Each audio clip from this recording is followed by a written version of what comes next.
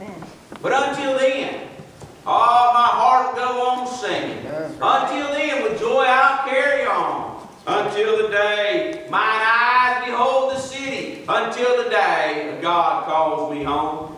One day, we're going to glory. Right. We are. That doesn't thrill anybody else. Well, it thrills me. I do not like aches and pains. And I have some. And they say, well, you're too young to have aches and pains. I lived too rough not to. That's right. And I wished, however it's said. Amen. I wished I didn't, but I did. We are looking in the book of Isaiah, chapter 43, and I want to look at this thought, God's purpose for His people. God's purpose for His people. And I will look in verse number 10, where we will find our portion of Scripture. We will also look at a couple other places. We'll look at verses 7 and verse number 10, both of those. Read in verse number 7, even everyone that is called by my name, for I have created him for my glory, I have formed him, yea, I have made him. And then verse number 10, ye are my witnesses, saith the Lord, and my servant whom I have chosen, that ye may know and believe me and understand that I am He. Before me there was no God formed, neither shall there be after me. Our Father, thank you for the Word of God, that it is a lamp on our feet and a light on our path. Lord, we look away unto Thee and long after Thee and ask you, God, to help our hearts on to Thee. Lord, would you consume our mind with Christ? Lord, I pray, dear God, that we not be carried about with any other thoughts, but the words of our mouth and the meditation of our heart might be acceptable in Thy sight. And Lord, that every word we speak might be a word in season for them that are weary. Lord, that the Spirit might convince of sin and of righteousness and of judgment for those who are struggling with sin. But Lord, for those who are struggling with situations, dear God, that you gird them with strength and make their way perfect. Oh God, help our hearts and our minds. Help our lives for Jesus' sake. Amen and amen. So as we look at the Scripture in Isaiah 43, we find God's. You know, they're God's elect people. Israel, my elect, my chosen. They're God's elect people. And let me say, He's dealing with Judah and Jerusalem. That is God's elite people. And we've been over this before, how that there was a split in the kingdoms. And remember that only 2 tribes went to the southern kingdom, Judah and Benjamin. The rest of them followed the other king. They followed the rightful king, even though he was doing wrong. He had a wrong attitude, but he was a rightful king. They didn't like how he did it, but he was the rightful king. The others followed a servant who was wanting to be a sovereign and became a sovereign. And guess what happened? God did not make him to be a sovereign. He made himself to be a sovereign. And many said, oh, I like him. Why? Because he's going to do what we want him to do. Right. And I'm not going to preach on how we do that in America. How we get the wrong people because we don't like the right ones. That's right. Because we want them to do what we want them to do. Not what's best, but what we want them to do. So we look at them, they're God's elect, they're God's elite, but they're God's erring people. We know this. He says, he talks about it. We found that in chapter 1 as they were sliding backwards. They were going their own way. When God had called them out to be His people. And yet what did they do? Oh, they went about doing their own thing. All sinful nation of people laden with iniquity, a seed of evildoers, children that are corrupters. They have forsaken the Lord. They have provoked the Holy One of Israel unto anger. They have gone away backward. You find that somebody says, I don't believe in backsliding. They have gone away backwards. That's what backsliding is. They're going the wrong way. Yep.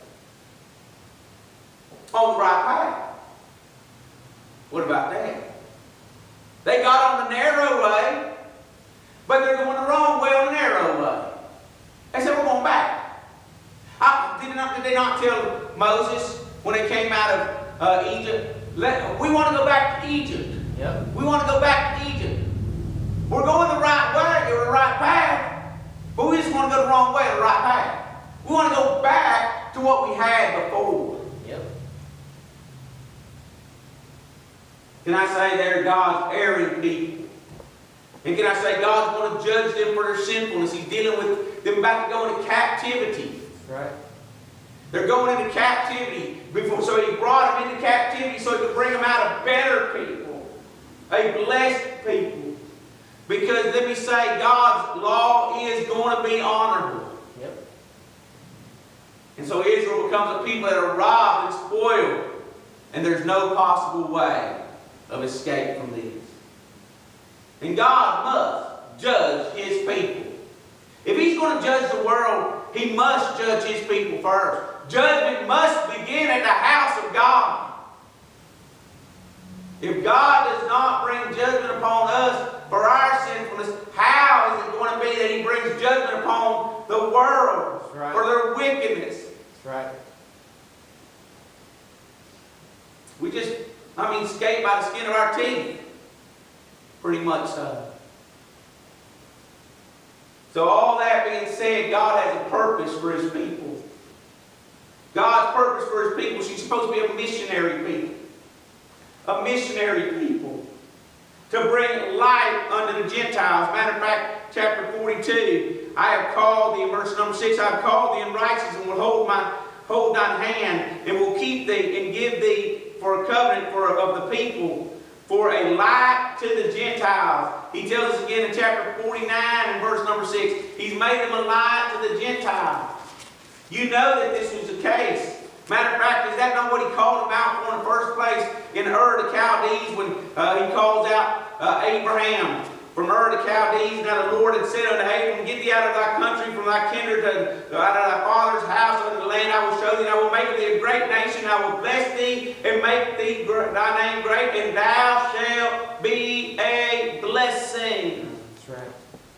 God made His people to be a blessing. And let me say, God's desire for His churches is to be a blessing. That's right. That's our whole responsibility. And I say it's a blessing to God by the grace of God, but a blessing to all that we come in contact with. That's right. Let me say, He called her out to be a light in the Gentiles, and Israel did that. By divine grace of God, as He overrules in what happens in their lives. Why? Because He has a plan and a purpose for Israel, for Judah. And you know what happened? Oh, hallelujah. The Lord Jesus Christ came along. A light in the Gentiles. How did He come? Because God rules and overrules in the affairs of men. God rules and overrules in His people. That's right. Oh, He brought them into captivity so He could bring them out a better people. That's right. A blessing people. And a blessed people. It's so true for Israel. It's so true for our church. Let me say, the church, and I use that word in general, we're talking about all those that have been born again and baptized by one Spirit into one body, placed into Christ.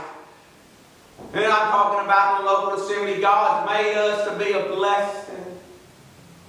God has a purpose, and He's going to accomplish it. That's right. I noticed this in some things in chapter 43 before I get even into the message, really. Some thoughts here that God uses two names for here in verse number 1. But now saith the Lord that created thee, O Jacob, for he that formed thee, O Israel. He talks about Jacob as an individual. Then he talks about Israel as a nation. And can I say, God has a purpose for you as an individual. Amen. But He also has a purpose for us collectively as a body. That's right. And that's the way God operates.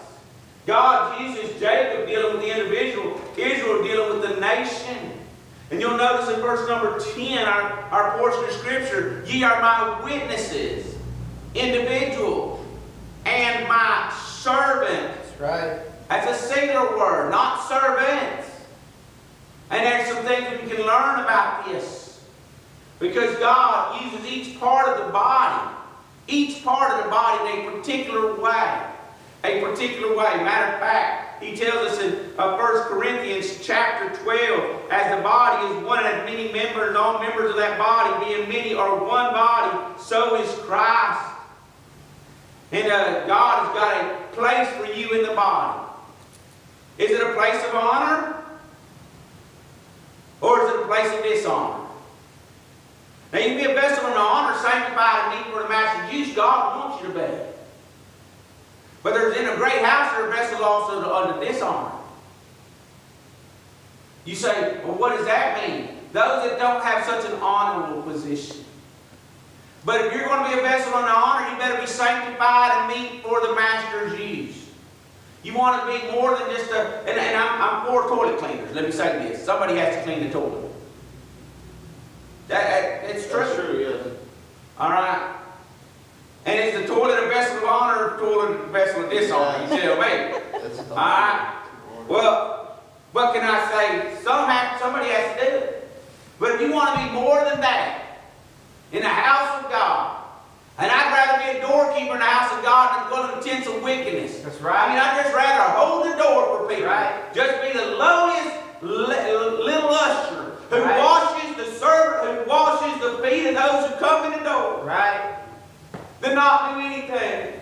Preach it. But if you want to be more than that, then it's going to take you being sanctified and meet for the Master's use. That's right. Put off the things of the world and put on righteousness. Amen. Put on purity. But God uses each part of the body to act in a specific performance. For what? To profit with all. That He can do the job that the body is supposed to do.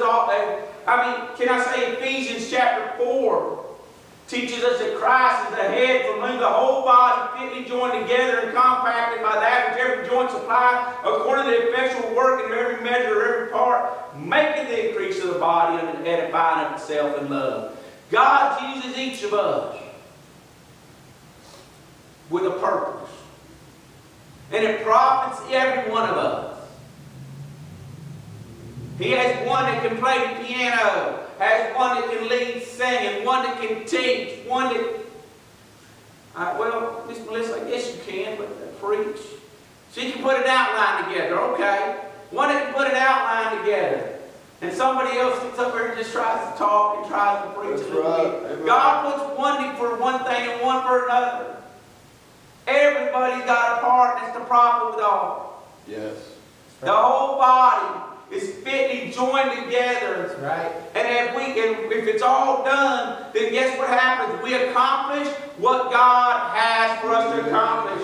Because every joint supplies things. Now, what's a joint supply? Who knows what a joint supplies? Mobility. Movement. Yes, sir. Mobility. What kind of movement does it normally supply? Forward. They were going way backwards. God says, I put you in here to go forward. That's right. The normal way a body operates, it is not natural to walk backwards because God did not put eyes in the back of your head. That's right.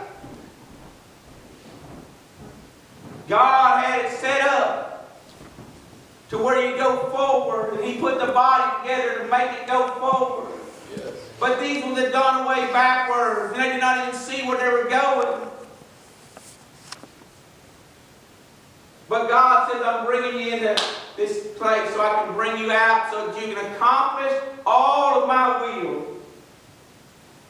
God has a place for every individual to operate in the whole. He says, ye are my witnesses, saith the Lord, and my servant, whom I have chosen. So I want to look at three purposes, and I'm not going to look at all three of them. I'm going to look at one of them this morning and hit on another one. He said the three truths that God's purpose that we find in Isaiah 43, verse number 10 and in verse number 7. We find God has a purpose in His people. God has a purpose with His people. And God has a purpose by His people. That's right. God has a purpose for His people. And we want to look at God's purpose in His people this morning. Here He tells us that you may know and believe me and understand that I am He. God's purpose in His people. You'll find three things that He has purpose in His people. He has an imperative purpose in His people. He has an important purpose in His people. And He has an intimate purpose in His people. Now God gave them to us in the other order, that you may know and believe me. Know me, believe me, and understand that I am He. He deals with the intimate first, because that's the closest thing to Him.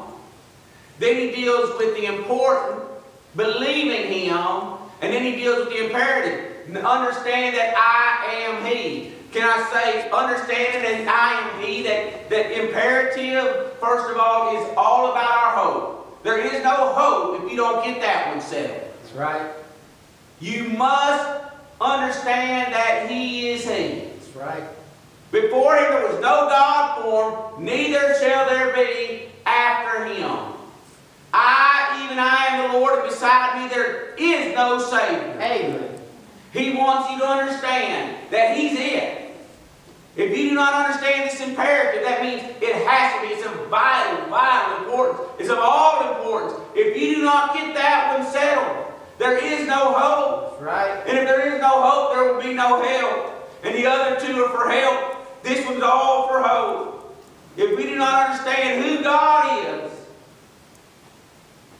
who Christ is, then there is no hope. It's imperative. God's people had went after idols. And we find that in chapter 2. In chapter 2 we find that God's people that went after idols. We dealt with this the other day. In verses 8 and 9, I believe it is. The land also is full of idols. And they worship the work of their own hands, that which their own fingers have made. And the mean men bow down, and the great men humble themselves. He said, listen, you've gone after idols. Went after the soothsayers, he tells them in verse number 6 of chapter 2. I mean, they went after the world's religions. They worshiped like the world. And they made things of their own hands to worship. They cut down a tree, he tells us in Jeremiah, and they framed that tree, and what happens? They sit there and bow down to a stop, and what they didn't bow down to, they burned the fire to cook. What about that? They built it, and they burned it. And it was all the same tree. Tree wasn't good for nothing. Now don't tell me it's a Christmas tree. They don't carve out Christmas trees. They cut down Christmas trees. And Christmas hadn't even come into existence at that point in time. Because that's, you know, that's over in Matthew. That's over in the New Testament of the Bible, when Jesus was born. And I'm not preaching for or against Christmas trees. I'm just trying to tell you, they make them totem poles. They make themselves idols. They make themselves Dagon. And they've gone away after the ways of the world, after the world's religion and worship. And these were God's people. These were God's elect people. These were God's elite people. And that's where they went. Can I say, don't think it cannot happen to you. The works of your hands. Look at what I've accomplished. Look at what I've done. That's right. Oh, look at my degrees on my wall. I'm an educated Baptist preacher. Look at my library. I've attained all these books. Haven't read none of them, but I've attained a bunch of them. Attained or obtained or something like that. I mean, I'm just trying to tell you, and I like books. And I'm reading books. I'm always got books that I'm reading. Some of them are online, some of them are... I like reading. I believe you ought to read if you're going to lead. But I say this, it's imperative that you understand that He's it. See, these people, they've gone away backwards. They had gone away backwards and left their first love. They left God. I mean, chapter 40 I believe it is in verse number 18. He says, to whom will you liken God? Or what likeness will you compare unto him? The workman melted the graven image, and the goldsmith spread it over with gold, and cast a silver chain. He that is so impoverished that he hath no oblation, choose a tree that will not rot. He seeketh unto him a cunning workman to prepare a graven image that shall not be moved. Have ye not known? Have ye not heard? Hath it not been told from the beginning? Have ye not understood from the foundations of the world, or of the earth? It is he that sitteth upon a circle of the earth. I mean, not those images. That's right. Do you not even understand? Even I am he. It's imperative. If you do not understand that he's everything, he's the one who is altogether lovely, he's the only hope we have. Our faith is built on nothing less than Jesus' blood and righteousness. That's right. Chapter 41 in verse 28, he says, for I beheld, and there was no man, even among them, and there was no counselor, that when I asked of them could answer a word. Behold, they are all vanity. Their works are nothing. Their molten images are wind and confusion. But I understand that I am he. I am he. Before me there was no God formed, neither shall there be after me. He's the first and the last, the beginning and the ending. Matter of fact, verse number 13, I am he. Or, yea, before the day was, I am he. And there was none that can deliver out of my hand. I will work, and who shall let it? He's the first and the last. He's the one who has done all of these things. By him all things consist. You know, in the beginning was the Word, and the Word was with God, and the Word was God. The same was in the beginning with God. All things were made by him, and without him was not anything made that was made. In him was life, and the life was the light of men, and the light shined in the darkness, and darkness comprehended it not. We know there was a man sent from God, his name was John, same came for a witness, bear witness of the light. But we know, but we can go through all of what John did. He came to bear witness of the light, that all men through him might believe. What would they believe? That he that was in the world, and the world was made by him, but they knew him not. They did not understand that he was God. Right. But he was seated in the bosom of the Father at the same time he was walking in this world. Thank God. He had the Spirit without measure. By him all things consist. By him all things were created, because he's the sovereign creator. Matter of fact, he tells us. He says, but now thus saith the Lord that created thee. He's the creator.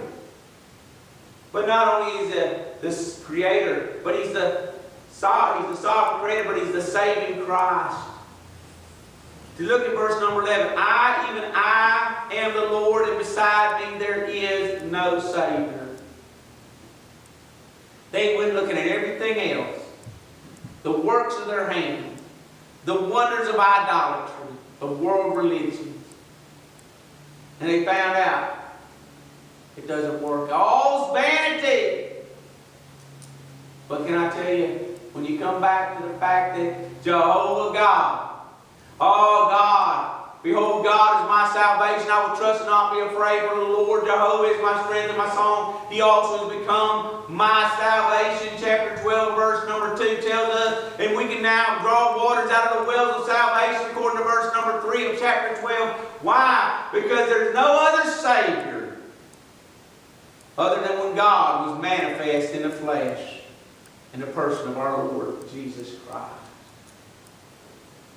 He is. And if you don't get that imperative right, the others don't matter. Because all our hope is based on the fact that He is God. And beside Him, there is none else. Right. Beside Him, there is no Savior. But there's not just an imperative, but there's an important thing. Not only do we understand that He is who He says He is, so that He can do what He says He do, but that we believe the promises of His Word. Not believe in Him, but believe Him. What He says goes. Can I say the second step in the Christian life is not just understanding who He is and just bowing down to belief, saying, I believe God is God, Jesus Christ is the Son of God, and I will trust Him. But there's the next thing. If you want to walk with God, you're going to have to start believing this. Right. And can I say there's a problem today? Because most people want to believe in Him, but don't want to believe. In the churches I'm talking about. Can He take care of me? Will He walk with me? Will He talk with me? Can they say, where's the God of Elijah? The question is, where's the Elijahs of God? Where's somebody who's going to say, I'm just going to take God at His Word and do all of His work by His Word. And let His Word be a lamp in our feet and a light in our path. I want to trust and obey, because there's no other way to be happy in Jesus. Right? Trust and obey. No matter what you're going through. He said, I will never leave thee nor forsake thee, according to Hebrews 13, verses 5 and 6. It's a promise. He tells us in chapter 43 in our portion of Scripture, in verse number 2, when thou passest through the waters, guess what He said? I'll be with thee. I will be with thee. And through the rivers, they shall not overflow thee. When thou walkest through the fire, thou shalt not be burned, neither shall the flame kindle upon thee. He told them, He says, listen, it's not going to get so deep that you're going to drown. You say, why is that? Because your head's above water. He's seated in heavenly places. We're there in Him. Our head is Christ. Hallelujah. And I'm seated in heavenly places in Christ Jesus. The waters can't overflow us. Right. So it's easy to say. Sometimes I feel like I'm drowning in all my distress and in all my despair. I'm just going to give you a promise. Smoking flax, He will not quench. Oh, let me say this. A bruised reed, He will not quash. Or He will not break, is what the Word says. I'll just give you a key word, because it quash, quench, and He won't quit until He brings it on to victory. I'm just trying to get you to understand that God is in charge. God is in control. Right. Amen. And we can rest in the truth that I will never leave thee nor forsake thee. You say the fire is hot. Well, you'll not get burned. I remember reading about these three guys. Now, you might not have read the same books I read, but that means you haven't read through your Bible yet. It's only in the book of Daniel. You ain't even got through the Old Testament. But there's three boys. Grown boys. But they were boys. And when you're 56 years old, you can start calling young men boys. You can call teenagers and young 20s boys and stuff. Alright? And but they got out there and they were going to worship God, and they wanted to love God, and they were not going to do what they told them to do and bow before when the sackbuts were sitting, playing and all that stuff. You know what they said? We're going to cast you into the fire and furnace. But oh, Nebi, he looks down in that furnace. He did. She's laughing at me. He looked down in that furnace. And he said, I thought I threw 3 men in, but there was 4 men in it, and the fourth one looks like the Son of God. That's right. You said, what happened? He said, I'll be with thee.